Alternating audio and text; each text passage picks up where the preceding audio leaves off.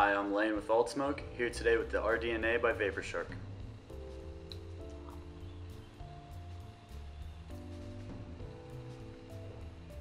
The VaporShark rDNA is made out of zinc aluminum alloy. Here on the side you're going to notice the laser engraved logo. On the opposite side you're going to notice the tactile buttons are made specifically for this device. The wattage up and the wattage down buttons, and then also the third button is your firing button. It'll light up blue when you press it. You can also click the button 5 times to lock the device.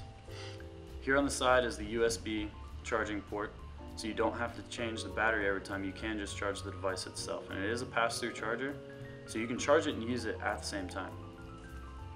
Here on the top is a spring-loaded gold-plated contact, so you'd never have to adjust the contact to your atomizer, it'll just do it automatically.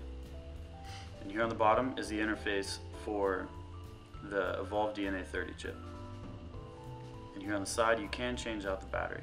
So if there is ever an issue with the battery, you can just unscrew this screw, take this faceplate off, and change out the battery. Overall, this device is a very easy to use all-day vape, and it's extremely reliable as well.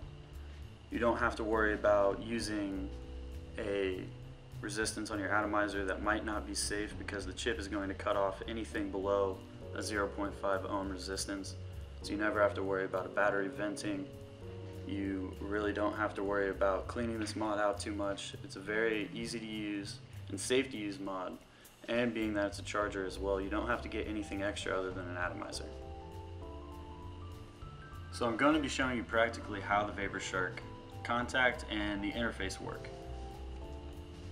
The contact is again spring loaded, so you never have to actually adjust one of your contacts to any one of your atomizers. It's going to adjust automatically. And here on the bottom interface, you're going to notice once you press one of the buttons, the screen will light up. You can adjust up on the wattage or down on the wattage. And you're also going to notice 2 other options there on the interface. One of those options is an ohm reader. The ohm reader will tell you whatever your resistance is on your atomizer. So right now mine is at a 0.8. When you hold down the firing button, you're going to notice the other one telling you what the voltage is set at.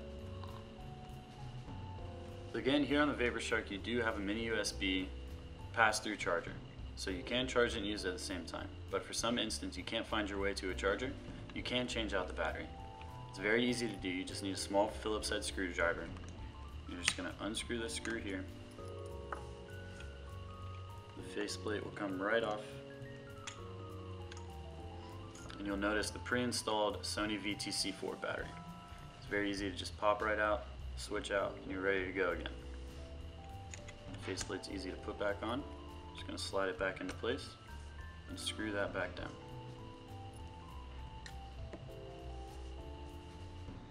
That was the rDNA by VaporShark.